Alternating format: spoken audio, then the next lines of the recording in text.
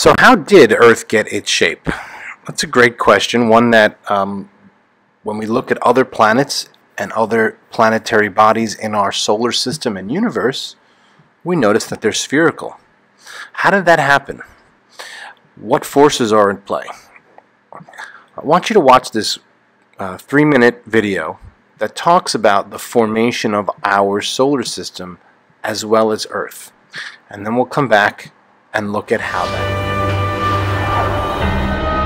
Long ago, an ancient star exploded, littering space with swirling clouds of the materials it had made while it lived and the heavier metals it created as it died. We know this because we can see similar fields of dust out in space today. They are called nebulae, and they are very beautiful.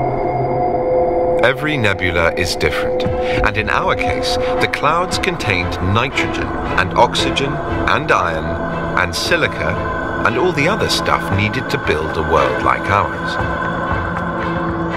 Then the tireless force of gravity started to pull it all back together, and the heavy engineering that produces planets began.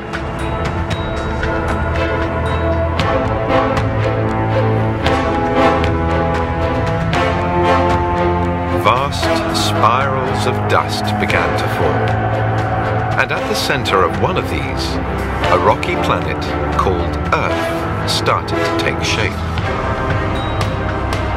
Built of stardust and assembled by gravity.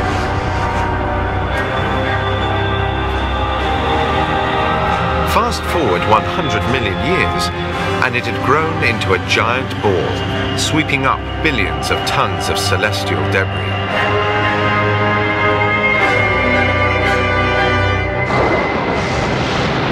This is where the Earth came from, and therefore how you and I began.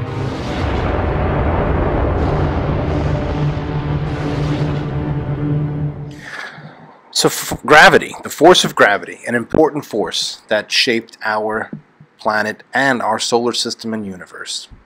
You know that gravity was something that was discovered or witnessed by Isaac Newton, correct? When he famously was hit in the head by an apple, or he threw an apple up, and he said what goes up must come down. And that's kind of the superficial look at what gravity was. He was a mathematician, so he went much deeper than that, and it turns out he came up with a universal formula for gravity and how gravity works in the universe. And it's really determined by two things: the mass of the objects that are involved and the distance between them. And it basically says the closer they are together, the stronger the pull. The bigger they are, the stronger the pull. And when you factor those two variables together, it creates different gravitational pulls. Well, our Earth has a force of gravity that's directed towards the center. And that pull towards the center is what helps shape the planet into a sphere. Because all outer surfaces, every inch of the planet towards the outer surface, even our atmosphere, is being pulled towards the center. And that pull helps shape it into a circular or spherical object. That goes for any object in our solar system. The only ones that it doesn't apply to are asteroids. And the reason why is because asteroids are so small on the scale of the universe that the gravity that they create just isn't strong enough. So it doesn't shape them into a true perfect sphere. Now that doesn't mean that they're not spherical or at least round. They do have rounded parts because they do feel the effects of gravity. But for the most part, all the planets and all the moons and all the stars and galaxies that we witness have a spherical shape because of the force of gravity. There's also one other reason why the Earth has a round shape, and I'm going to show you why.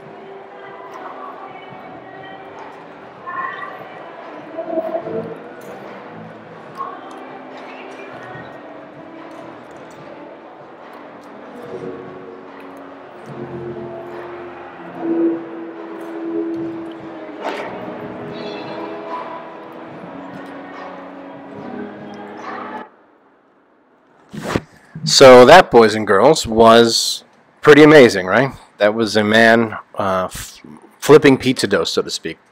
And that, hidden away, is the reason why the Earth has its shape. If you think of pizza dough, it's flat in the middle, but round and wide on the outer rim.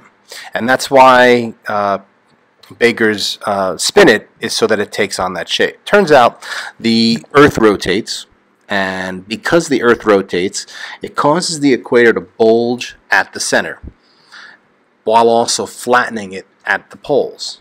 So our Earth, much like pizza dough, as it spins, there's a force pulling outwards.